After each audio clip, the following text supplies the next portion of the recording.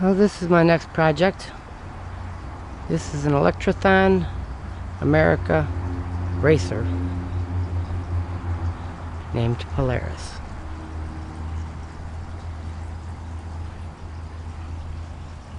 Motor's tucked up under there. Got a 20-inch BMX bicycle wheel in the rear. Two 20-inch BMX bicycle wheels in the front.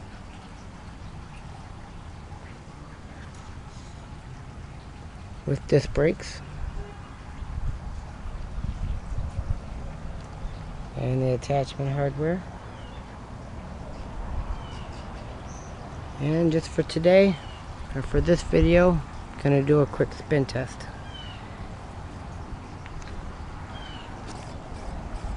There's the front wheel, be the right front wheel.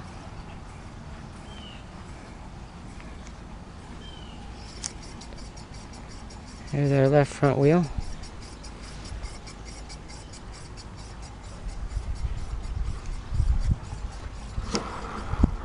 And our rear wheel.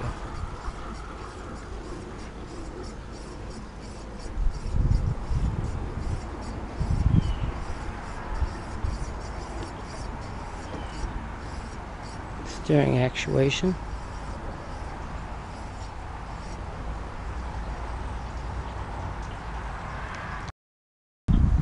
Alright, not sure if you can read that, but the motor we have is a model ZY1020.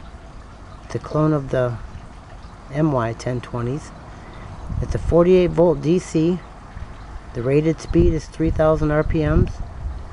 It's a 1000 watt output, and the current is rated at 20.8 amps.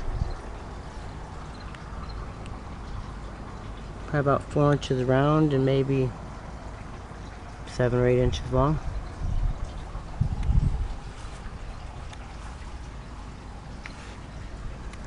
Then we have a 10-tooth drive sprocket on the motor, and we have a 72-tooth driven sprocket on the rear wheel. So together they make a 7.2:1 gear ratio. And just for another little quick spin test, I have one 12-volt battery.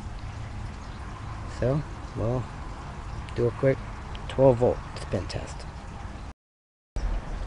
Alrighty, 12-volt battery, brushed electric motor, spin test number 1.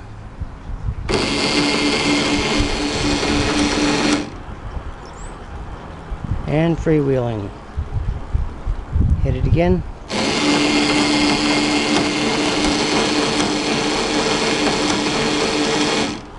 And freewheeling.